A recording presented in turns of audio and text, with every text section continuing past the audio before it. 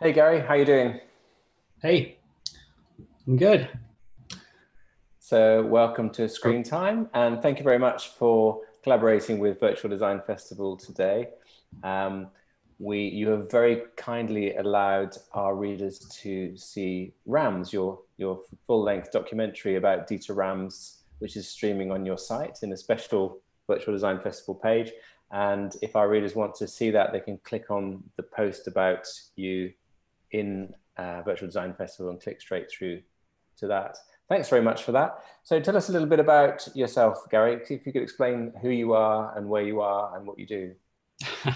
Well, I'm a filmmaker primarily. I'm based here in New York City, in Brooklyn, in my kitchen. I've been making films for 15 years now. Started producing them a few years before that, but I didn't have a classically trained film background. I didn't go to film school. I was really involved in independent music and working with bands and indie labels. And through a couple decades of that and independent book publishing, somehow I got involved in film, and there were just a lot of movies that I wanted to watch that didn't exist. And I've always kind of done things on a very sort of DIY independent basis, where if there's something that you want, you can just figure out how to do it and go out and make it yourself. So I've always been kind of interested in graphic design and fonts. I mean, I'm not a professional graphic designer, but just something that I was into, and I really wanted to watch a movie about fonts, and there wasn't anything, so I couldn't understand why, and I just picked up a camera in 2005 and started making what became Helvetica. And I guess that was your big introduction to the design world. That's certainly how I heard about you. But before you started making films about design, what kind of films were you producing? um, so in 2000, right when I moved, just after I'd moved to New York, I got a DVD player, and that was like a big DVD was a big new thing, and I got really into DVDs and just looking for interesting indie films and music projects, but like couldn't really find anything. So I started a DVD label called Plexifilm, and just started, I don't know, trying to release cool cult films or independent music films or just whatever we felt like. It was very much like an independent record label, but for film. And very quickly, filmmakers began approaching us and just saying, "Hey, I've got this film. I'm trying to finish it. Can you help? We want to release it." So I got involved in producing several music documentaries. The first was about the band Wilco. It was called "I'm Trying to Break Your Heart." So through that process, I got to see kind of how a documentary was made and released. And so I did a few other music related docs or helped produce them before, in 2005, starting Helvetica. So it was really music. Music has been a big influence for me early on, and even now. I a lot of times when I have an idea for a film, I kind of hear what it sounds like as much as I like think about what it's going to look like visually. And I often think that since really my only training in this was like, watching music documentaries get made and being a fan of music documentaries, my films are kind of like, excuse me, like they're like music documentaries about design. And music is still a very important part of these design films too. So you mentioned that you said something like, I got myself a camera and I started to make a film that became Helvetica. Was it as simple as that? You just thought, I'm interested in fonts. Let me go and film some fonts. Did you really not have a plan to make a movie out of it? Or are you just being a bit modest? It's really as simple as that. At first, I wasn't going to be just about one typeface. Like at first, I was thinking more of this, more of a survey film that, like, I'd go and talk to different designers about type and how they use type, and maybe we'd see cities and type, out in the environment. And it was going to be a much more kind of ephemeral feeling, But then it was just around the time when Helvetica was, had this resurgence and kind of this backlash against it. And in design magazines like Emigre and others, people were debating if it was good or bad. And you had Designers Republic and all these, Experimental Jet Set. And then all people like Massimo Vignelli and, everybody kind of, going at it. And so I just felt like it would be an interesting structure, like a way to look at all these things, but to kind of condense it into one typeface. And then I was living in New York City, and it's everywhere here. It's on the subway systems. It's all around you. So that's when the kind of idea came to make it about one typeface. And graphic design don't tend to get much attention from proper, serious filmmakers.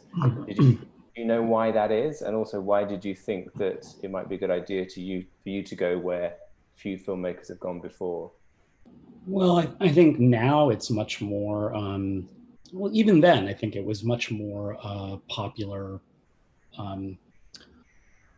subject for people to kind of think about. Sorry. Sorry.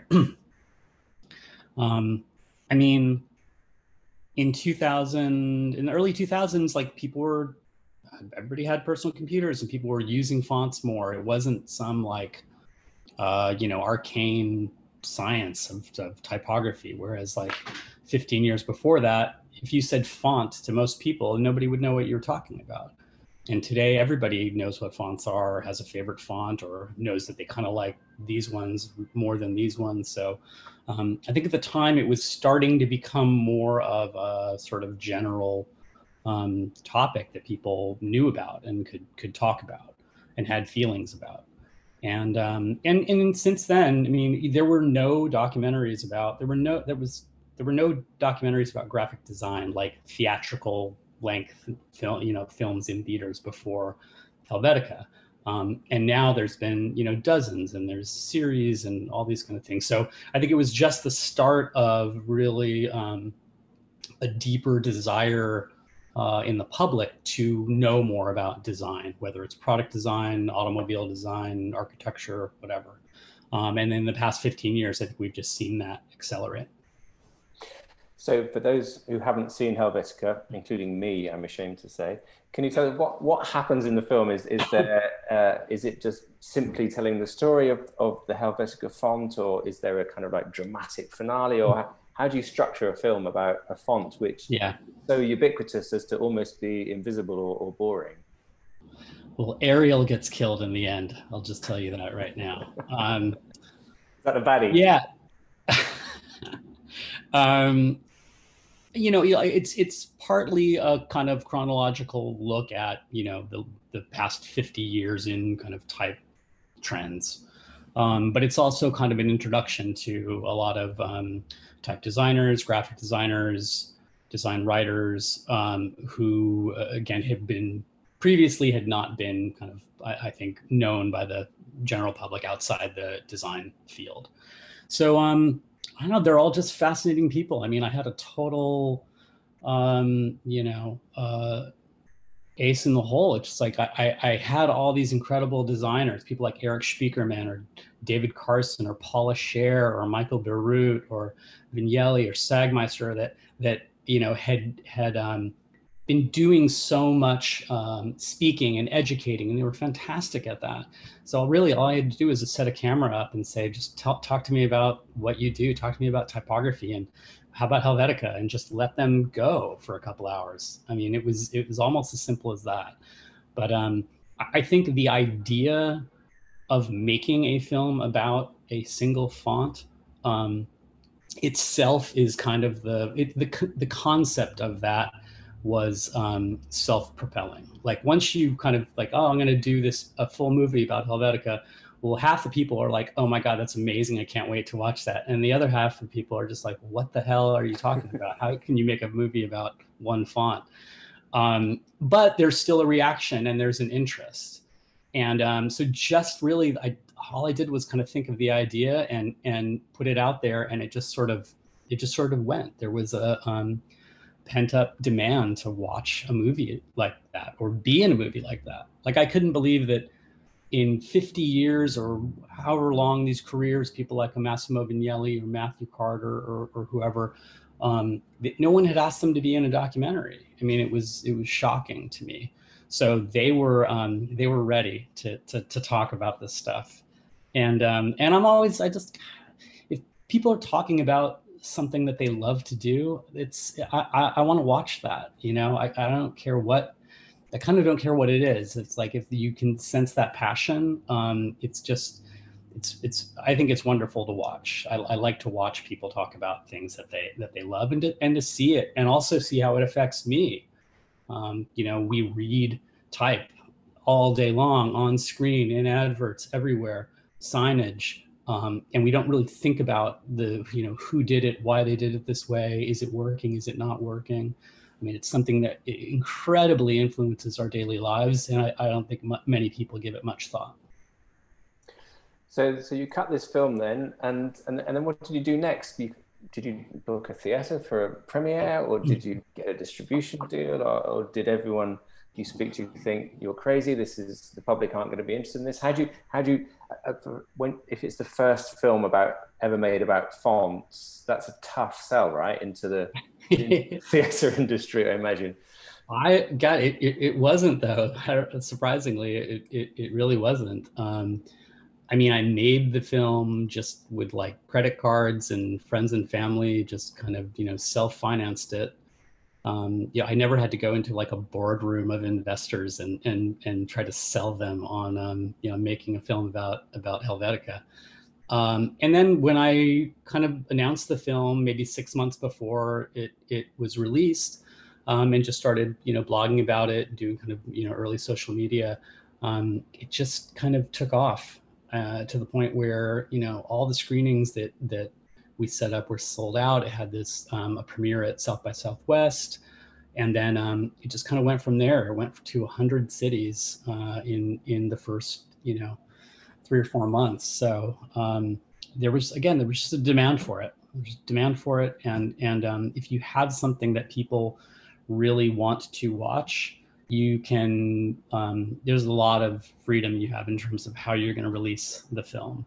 So and I had been producing and releasing documentaries before this, so I kind of knew how to do it. So I turned down all the distribution offers. Weinstein and Sony and all these kind of people had tried to come and distribute it, but I'd already connected with the audience for the film, so there was really nothing that they could do that I couldn't do myself, and better, and probably keep more of the proceeds. So I self-released it, and then it was actually the second documentary on Netflix when Netflix started the streaming service, because up until 2007 it just had been discs, but then Netflix started streaming that year, and they had no subscribers to it.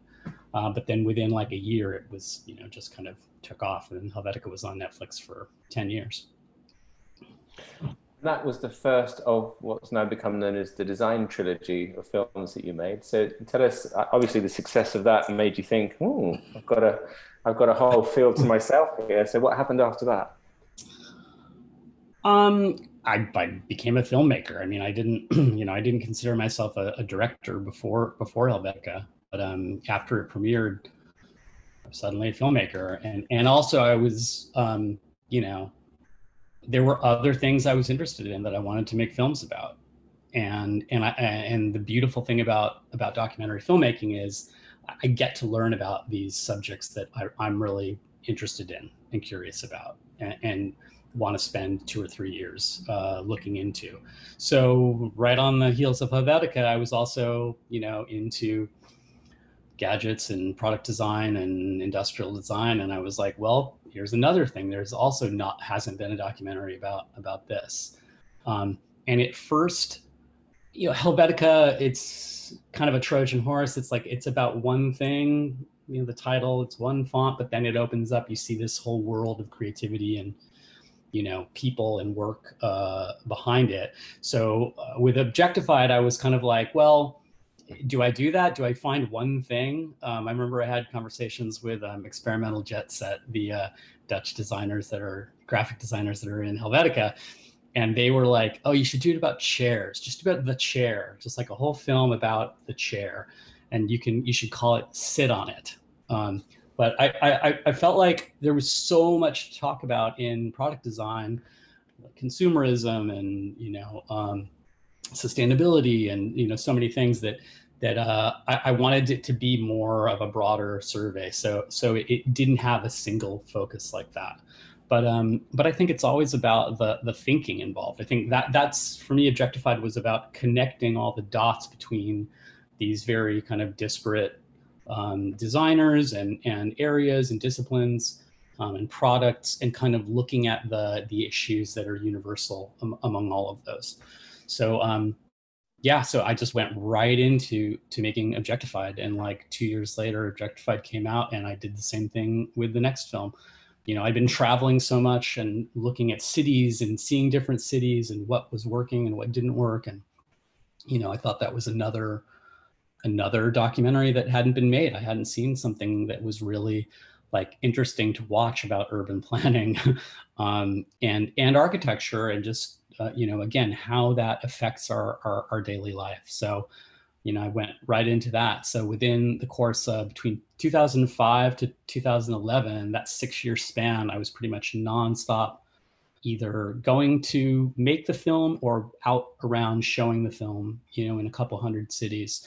So it was a real burst. And then I kind of like said, okay, well, I'll step away and try some other things. And then, it was a few years later that I, started working on films again. And then most recently the Dieter Rams film. So Helvetica was about a two-dimensional thing, and then Objectified was about three-dimensional sort of human scale objects. And then what was the third one called? Urbanized. Urbanized was about the city. I suppose you ran out of, you couldn't scale up from that unless you talked about. I could have done like universalized or something. Yeah, there was a little bit of a like powers of 10 thing there, with starting with the smaller one and then going back out to this and going back out. That wasn't intentional. That's just kind of the way it happens. I think a lot of my decisions about filmmaking are not intentional.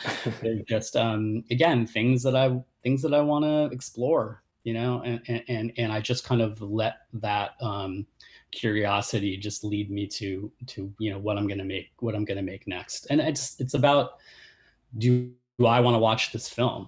I mean, I'm making films for me, really, and luckily there are other people that also want to see the same type of film. But in the end, it's like, what do I want to spend 3 years of my life working on, and 10 years later talking about? So that's really what drives me. So that brings us on to Rams then, your film about Dieter Rams. How did you settle on making a film about Dieter Rams? There's probably lots of other designers that would also be deserving of film. Yeah. Oh my God, there are. Well, in 2008, when I went to first interview Rams for Objectified, I just spent one afternoon with him, but he said something that I thought was really interesting. It didn't end up in the film, but it's actually in the extra bonus footage for Objectified that is streaming on our site free this week too. But he basically said, like, if I had to do it again, I wouldn't want to be a designer. And I was just thinking, this is one of the most influential designers alive, but he regrets, being a designer. So that was something that stayed with me and intrigued me. So, years later, I kind of just assumed that somebody would be making that film, because after Objectified came out, Rams just had this huge resurgence. He had big exhibits, I think, at the Design Museum or the V&A. I mean, he just was, I just expected somebody to be making a film. And I talked to Mark Adams from Vitsu, and Mark was like, nope, he doesn't want to make a film. He's feels like he's told all the stories, and he hates the media, and he just doesn't want to do it. And then that started my my campaign of like wearing him down, because a film can do something different than an interview, a printed interview, or a book. They both have their own strengths, but I thought that Rams is very concerned about passing on the kind of the philosophies and the ideas both to designers and non-designers.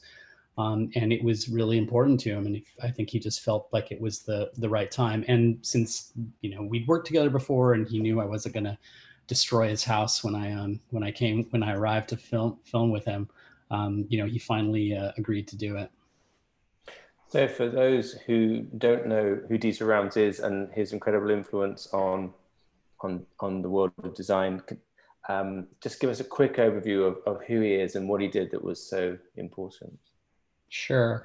Well, Rams was the design director at Braun, from the German electronics company, from the very early 1960s through to the 90s. So, he came into Braun as a young architecture student and just graduated from architecture school, wanted to be a landscape architect, kind of got a little side job at Braun, helping redesign an office extension they were building. And then I think they recognized his talent and pulled him into product design, and it just kind of went from there. So, he and his team at Braun were responsible for just, so many kind of groundbreaking consumer electronics devices. He also, at the same time, started designing furniture and shelving systems and chairs, which were released through Vitsu, which has kind of continued to release his furniture designs. So, I think a lot of the sort of attention to Rams from outside the design world came when when Jonathan Ive really kind of acknowledged some of the influence that Rams had on the Apple designs, particularly the first iPod, and a lot of the later like iMacs and things like that. And then he's just been this super influential. Not reclusive, but just doesn't really. It's not about the spotlight for him. It's just about the work.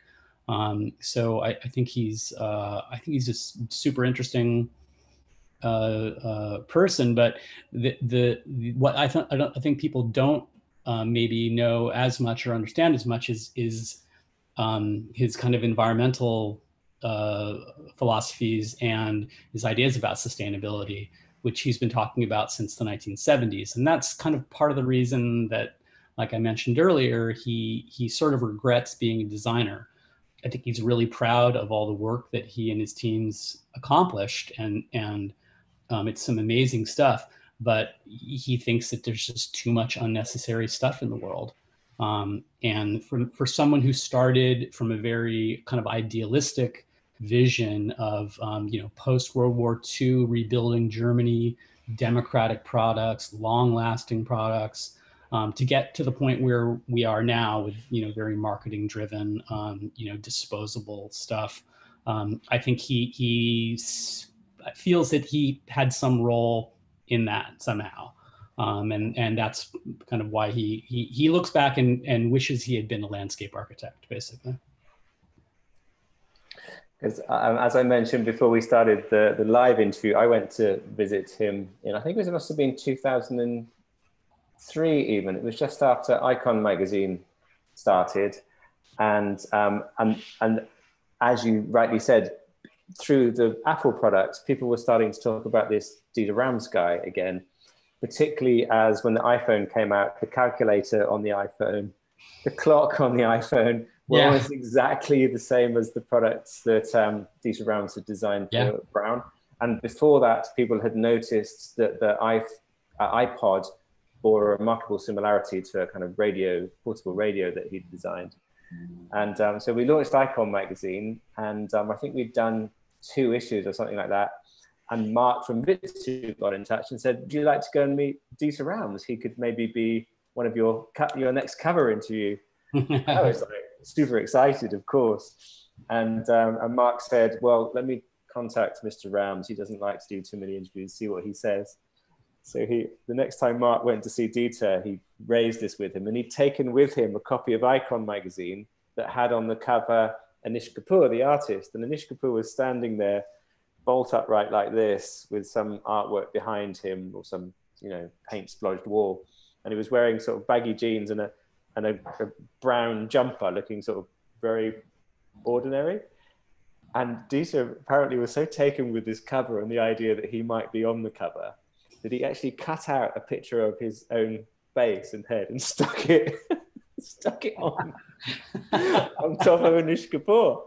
And then the next time I spoke to Mark, I said, Mark, do you think the interview with Dieter's on then? And he said, what do you think? And he showed me this picture. That's so amazing. Then we went down with Mark and a photographer to the same house where he lives now, near Munich. And I took an iPod with me and showed it to him. And I think it was the first time that he'd seen the iPod in real life. Wow. So, and do you remember what he said about the iPod?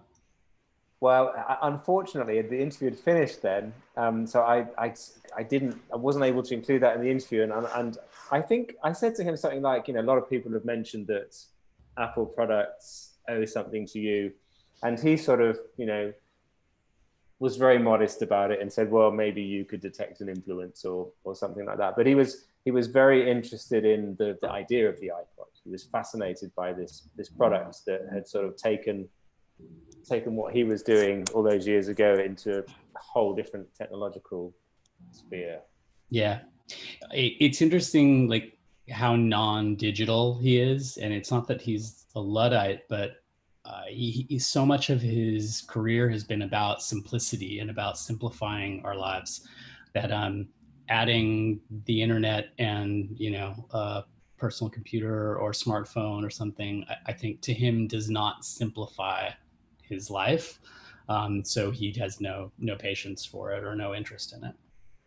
Because the radio that he designed that had the circular dial on it, I mean, that was probably the first sign that most of us got that there was a genius of design at Apple that had figured out that you had this box that contained 1,000 songs as digital bits, but how would you find the song you were looking for? It's not like a record collection. You put your records on a shelf and you flick through them. How do you do that with digital files? And so Jonathan Ive's genius was to invent the circular scroll reel, which paid homage to Dieter Rams' design. And I think that Dieter kind of had a twinkle in his eye when he realized that there was a new king in the room almost. Yeah, he takes it as a compliment or as an extension of what they were doing. He doesn't feel like, Apple ripped him off or something like that. I think he and Johnny Ive are very, very similar personalities, in the sense that they're about the work, they're about the materials. That's what gets them up in the morning. It's not about doing interviews or being a personality or anything. They just want to get in there into the shop and work with other designers and make stuff. It's super focused and super driven to achieve that. Well, our viewers can watch all of Rams today, tomorrow, and Sunday, because you very kindly, as I said earlier, unlocked it on your website. That came out 2 years ago, so I guess your next film must be well underway already. Is it another design film? I've got 2 films that I've started working on prior to the pandemic shutting down a lot of the travel. One is a design documentary, and the other is a music film, but it's kind of much bigger than that. And that's all I can say about them thus far. But yeah, it's been weird. Obviously, everybody's, this is impacting everybody's workflow. For me, not to be able to go travel and film or go show films has been an issue. But conversely, everybody's watching so much more stuff online now that what independent filmmakers and filmmakers in general do is suddenly kind of in a way more part of people's daily lives. So yeah, I'm waiting to kind of continue working on both those projects. Again, like everybody else, just sort of in a holding pattern a little bit here until things normalize. So you're not going to tell us what the design film's about then? Nope. Not even a hint? Is it about a person? It's not about a person. So it's another wide-ranging, thematic one. Okay. Circus. In all of the interviews you've done with all the designers through all the films you've made, which person was the most impressive or the most surprising or the most amazing? I suppose apart from Dieter Rams, because you went back and made an entire film about him. Who else really impressed you with their genius or their wit or their incredibleness? It's like there's been 100 designers and architects and thinkers in the films, so it's I can't single out one person. I mean, also it's all just feels so personal to me. It's like I think about the interview that I did with Massimo Vignelli, but I also think about Massimo making espresso for everybody in the crew before we started, and serving it to us in cups that he and Layla had designed, and just being in this world that he'd created. And it's just, again, I have a really great job. I get to travel and talk to these people, and they'll actually talk to me. It's actually a great piece of advice. If you really want to meet someone or get involved in what they're doing, just make a documentary film about them or about what they do, and you'll actually be able to go and see them. But I've gotten to meet just some of my heroes in design, and people like Oscar Niemeyer or Norman Foster or Rem Koolhaas, or just so many, and just soak up what they're doing. So I can't single out one.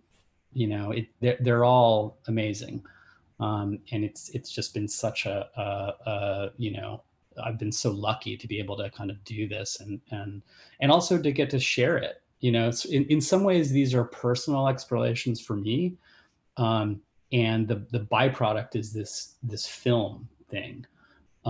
It's almost just like a means to an end. It's like I get to go and talk to all these people and learn about urban design, or whatever, and the artifact ends up being this film. But in some ways that's almost secondary for me. Like I get to first learn about all these things, and then oh yeah, I got to put a film together for it.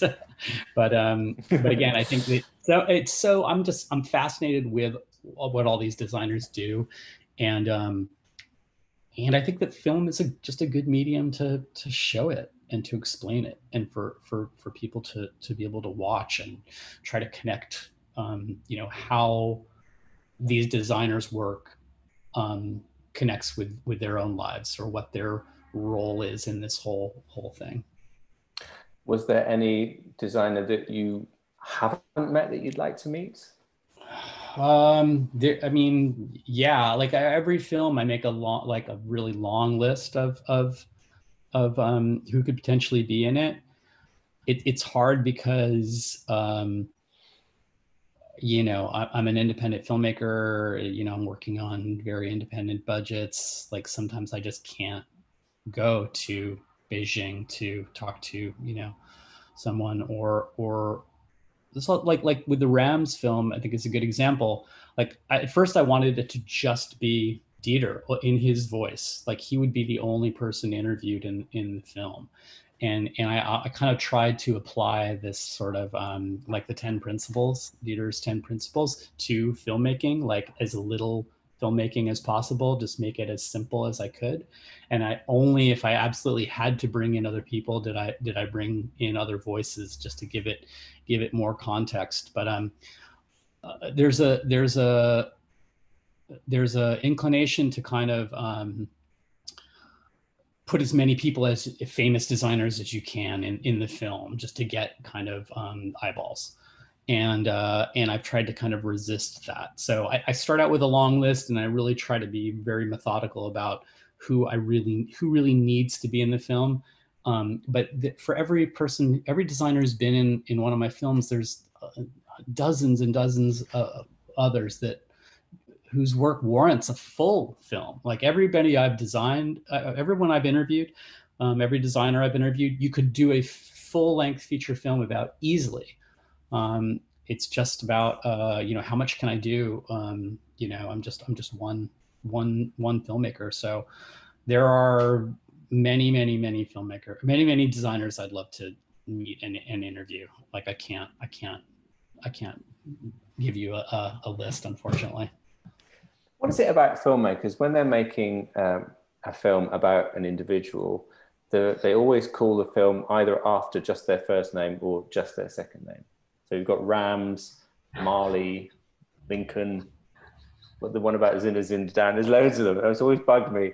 Why can't the film be called Dieter Rams? This is you could say the same thing about books, about nonfiction, biographies and stuff too. Or it was just called Jaws. It wasn't called that shark movie that didn't scare you or something. But the shark didn't have a first name and a second name, did it? Unless I'm missing something. I don't know. I started out with Helvetica, and it's not that I'm stuck on one word titles, but again, just simplicity, just kind of bear it down to its essentials. I don't know. I wanted to make a film. Maybe my next film is going to be like a 10-word title with like a subtitle and everything. But I try to resist it. It's interesting when the BBC broadcast Rams, they were like, Rams, like nobody knows what it is. Can we change the title? And I'm like, oh, well, I was resistant it because they were like, well, it's BBC4. No one's going to know what this is if we, don't. So we ended up having to, we had to say, it was called Rams, Principles of Good Design. Like they wanted at least design or something in there to tell people what it was about. But I don't really care. I just, I like very simple, bold, one word. There it is, to the point. It could be confused for a film about male sheep. Yeah, well, there was an Icelandic fiction film, narrative film, very well regarded, called Rams.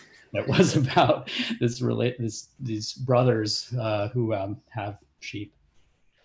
Well, how many people, I wonder, went to the wrong movie theater? Only one that I know of. People ran across town in Los Angeles to see the screening, got in, and then realized very quickly that it was not. This weird Icelandic it wasn't about livestock. It was about Dieter. Okay, we've got some questions from our viewers. Okay. Oh, there's a few here now. Ty asks, thanks, Gary. I learned a lot about the power of typography in my own editing projects for your documentary, Helvetica. Do you think Rams's design principles could be somehow applied to film projects? And he's talking about Rams, the designer there, not the sheep. Yeah, I think, like I mentioned before, this idea of simplicity and trying to kind of, I don't want to say transparent filmmaking, but not sometimes it's you can see when a filmmaker is kind of showing off, or when the hand of the filmmaker is very apparent. And other times that you just forget that you're watching a film, like you're so kind of involved in the person who's on screen or their story that you just forget about the filmmaking. And I strive for that, even though sometimes it doesn't happen. But I'm always thinking about that, like, how can I make the simplest film possible? And specifically with Rams, I could not make a really busy, cluttered, film about Dieter Rams. It would just be, antithetical. So I thought about it a lot with this film. And I don't think I necessarily achieved it, but I always try to make the simplest film possible. Yeah, this, you can into the 10 principles, good design is innovative. You know, you can insert filmmaking instead of design, or pretty much anything, and you know, most of the principles will I think work. But there is you know, no documentary is truly objective. You know, it's every choice, you know, every frame, and where to cut and where to have the music, and you know, where you go from there is a decision by the filmmaker. So there's no such thing as like objective, you know, truth in documentary. But I still try to, I think, be as honest as possible with the filmmaking. I don't know if that really makes sense, but yeah, I think a lot of his principles apply. And do you feel any kind of pressure when making a film about design for the film itself to be designed, maybe according to the principles of the thing you're talking about? Like if you're making a film about Helvetica, are you thinking maybe consciously or subconsciously that it needs to have a sort of clean modernism to it, or do you Well, just it's let your normal interesting. style? I mean, with Helvetica specifically, um, making a film is a lot like graphic design, especially when you're talking about a sensor of typeface. Like these are rectangles, and what we're doing, cinematography, is really just arranging forms within a rectangle. And if you have a, you know, a word in lowercase bold Helvetica, it forces you to sort of frame it in a specific way. You can't just be sloppy with it. It's very linear, and you know, kind of demands a certain approach. And so I think I mean, I sort of hired my cinematographer, Luke Geisbuehler, based on the fact that his parents were both Swiss graphic designers. And I knew he would have an eye to sort of frame this typeface in a way. And it was totally justified. But yeah, I think a lot of times the subject matter dictates the approach, for sure. Which leads us on to the next question. Abdo, who's actually, I think, asked a question on every interview we've done so far, says, how do you use cinematography to show your ideas, especially with lights and camera angles? So you kind of already answered that, but maybe you could talk about the craft of filmmaking. Yeah, again, as little as possible. Like, I generally don't use lighting. It's almost all of Rams was natural light, except if we were inside in a building. But even, you know, everything we shot in his home, it was all just available light. And you know, that's one thing. I mean, it's not specifically the cinematography, but with a documentary, it's a very kind of awkward situation. Like there's a camera there, and there's a sound person, or you know, people who are on camera are very aware that they're on camera. And my job as a director in those situations is to try to make them forget that they're on camera, so they'll actually like speak freely, and be comfortable and go places that they don't normally go in, you know, an interview. So I try to be really minimal about, again, the equipment that we bring in, and I let people ramble. I'll let them ramble and go down other paths as long as they want to. I don't care, because it's not about that. It's about getting someone into the mindset where they say that thing that is, you know, going to be in the film. And 99% of what we shoot doesn't make it into the movie. So it is kind of a hard thing to accept that most of what we do and you know, is never going to be seen. But you kind of have to do that 99% to get the 1% of stuff that's just golden. So yeah, a lot of my process is that, getting people into a mindset where they can just really kind of talk and think, and they're enjoying themselves, and they're having fun being, you know, having this conversation, you know. So again, that's not specifically a cinematography thing, but it's an approach, I think, to interviewing. And then once you've shot all these hours and hours of interviews and so forth, how do you then start to assemble that into some kind of structure and some kind of narrative? Do you transcribe everything? Do you pin things on the wall? Do you edit? How do you do that? Yeah, I mean, a little of everything, I guess. I mean, documentaries are made in the editing room, especially films like mine.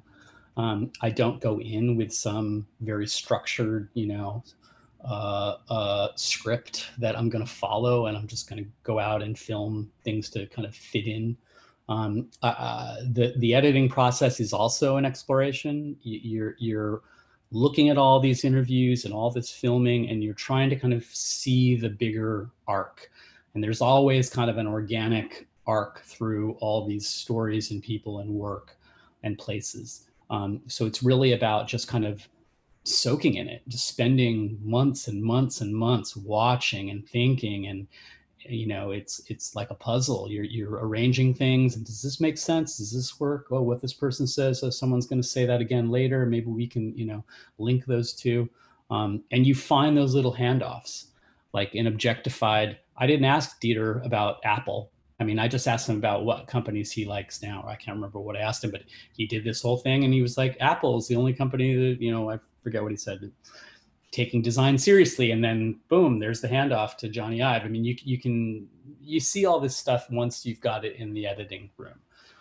But we also do a lot of simultaneous editing and filming. So we'll be editing, and 2 or 3 months before the film's going to be released, and we'll go, oh, this is, that's when you see the holes. You see like, oh, we need this here. So let's go out and film that and bring that in. And you kind of work with the editor. I've been lucky to have fantastic editors on all the projects. And, they have to really kind of soak in it too for a year. And that's when you see it's kind of a leap of faith, because you don't really know what the film is going to be like until the last couple months. But you just have to kind of believe that it's going to arrive at a certain interesting, resolution at the end. And so far, it's worked out that way. And do you see the films as being finished, or do you sit there in the premiere ever and think, oh God, I've just remembered that amazing quote that would have been perfect for that bit? Yeah, definitely. Like Rams, especially now that it's so easy to make changes and you're screening the films digitally.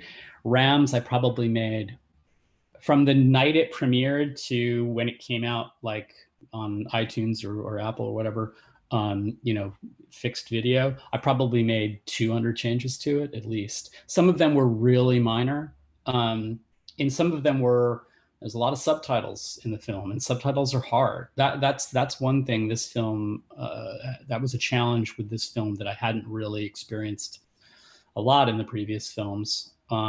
This one, there's 75% probably subtitles. So that's a thing. You're trying to read and look up and follow the story, and it can get really confusing. So even taking a word out of the subtitle, if that allows you to kind of that split second to understand it and then watch the rest of the scene, it makes a difference. So I probably made 100 changes like that, and then just little other tweaks too. Yeah, you after you watch it a few times and you see people's reaction to it, to certain things, like, oh, maybe we'll extend that scene another second or two, let people settle in or whatever. So yeah, I would still be, I'd still be out there shooting trucks going by with Helvetica on them, and yeah, given my druthers.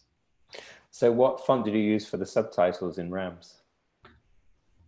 For the subtitles I think are in Helvetica. I think they are. We used Favorite, which is a face by Dynamo in a lot of the other graphics in the film, the 10 principles scene and stuff like that. But I'm pretty sure that the subtitles are in Helvetica. It's kind of I'm I love lazy that you're like not that. sure. I love that you're not sure. Pretty sure all the films have had subtitles in. Where there have been subtitles, they've been in Helvetica. So Okay, final question from Gareth. Hi, Gary. Big fan of your work. Do you think the current pandemic will have a lasting impact on design? sure.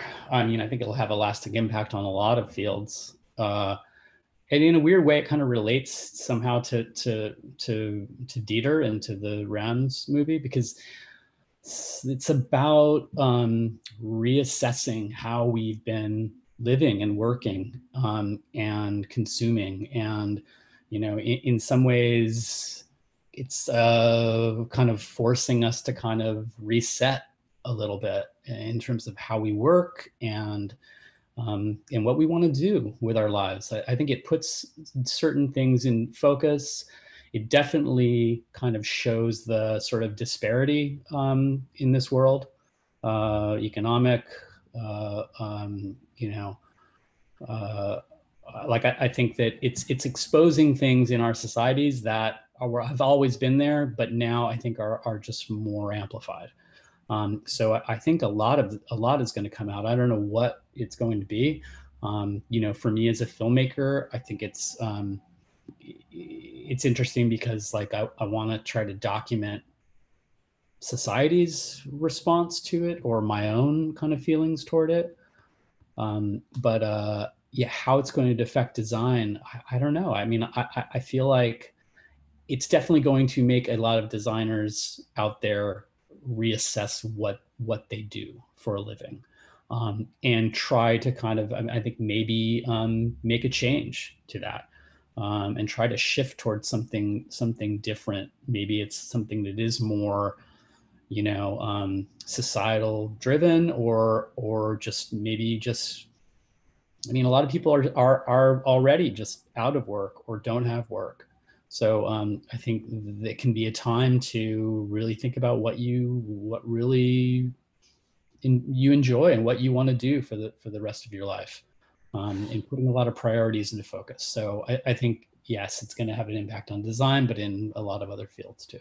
Yeah, and filmmaking, for example, because you were saying earlier on that the number of people streaming your films has shot up in the recent weeks, which is great, but also you're unable to go out and make your film. I mean, is the world going to run out of films if all the filmmakers are locked down and not able to shoot? Or are we going to see a new genre of home shot, you know, domestic? I don't know, Marcus, we could just make this into a movie. We'll put some B-roll in between the comments, and there you go. Like you'll definitely see a lot more Zoom footage in documentaries going forward, which I'm not sure is a good thing. But do you know Liam Young, the filmmaker, yeah, architect from LA?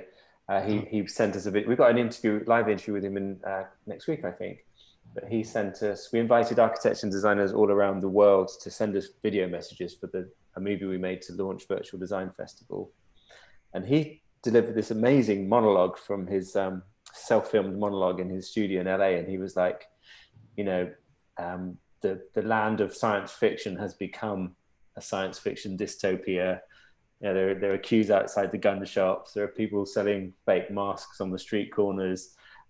He predicted that there'd be a new genre of like lockdown apocalypse fiction coming up as filmmakers, first of all, struggled to figure out what was going on, and second of all, couldn't leave their homes, so had to like deal with what was at hand.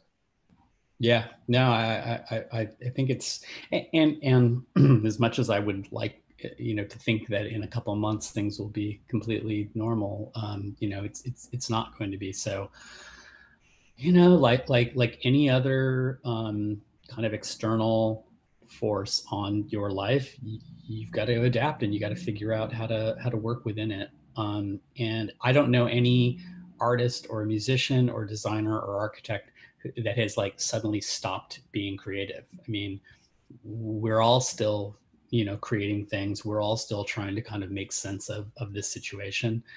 And yeah, I still have faith in design and in research and in science to kind of, you know, come up with some solutions, whether it's just kind of adaptive solutions or if it's actual, like, you know, scientific, you know, biological solutions to this pandemic. But it's certainly going to have a shadow on our interpersonal behavior for sure for a long time. Well, on that note, let's wrap it up. It's a wrap. Thanks so much for your time, Gary. Thank you. And thanks for allowing our readers to watch Rams on your website. And good luck with your next project. Thanks so much. Bye, everybody. Bye-bye.